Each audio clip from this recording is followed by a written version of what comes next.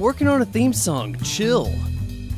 Hey guys, I want to give you the case for re-electing President Barack Obama to a second term. How often do we have to re-elect a black president?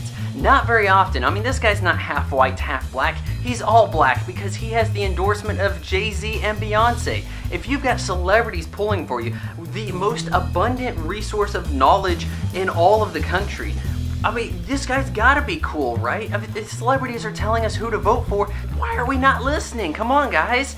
And another thing, when it comes to the economy, he is the source of all these new jobs thanks to hiring for the census, and then they get laid off, but that's no big deal. And Apple, anything Apple has done has been thanks to Barack Obama being president. Finding and killing bin Laden, that was him. Any other president would have completely abandoned that altogether. Mark my words, it definitely would have happened.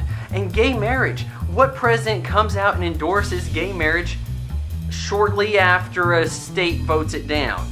I mean, come on, this is a guy who is moving us forward off a cliff.